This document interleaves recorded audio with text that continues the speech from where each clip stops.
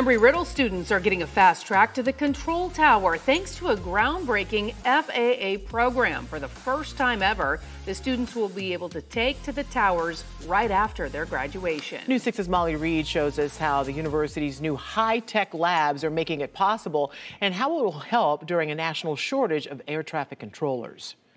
This is one of Embry-Riddle's ATC labs where the students are getting the hands-on experience for them to bypass the FAA Academy, several requirements, and head right into the workforce. Southwest 923 Academy ground, runway 28 right, taxi via Charlie India Alpha. Kyra Hansen will be one of the first 4 graduates from Embry-Riddle's Enhanced Air Traffic Collegiate Training. That's where I find the fun in it, and that's where the challenge is, and I think that's what appeals to a lot of people is the creative problem solving and the then it's never going to be the same. Before this, graduates would have to wait years to be hired. Ground, runway 28 right, taxi via Charlie India Alpha. Now, they can be immediately hired into the FAA.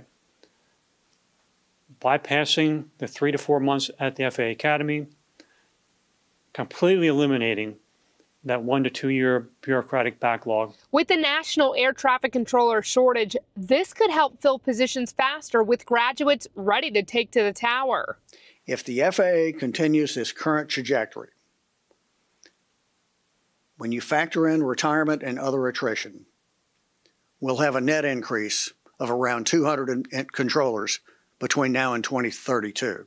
And filling the gaps means more eyes on the runways, meaning more flights that can be added or less ground stops for you. And so when I see that they're getting close to the end of the runway, then I'll transfer the strip to local. Of course, there are other perks to the job too. Median salary for an air traffic controller in the United States is over $150,000 a year. Great career to be in. Now that they have the program up and running, they expect to have 60 to 100 graduates from this program per year going forward. In Daytona Beach, Volusia County, I'm Molly Reed, News 6.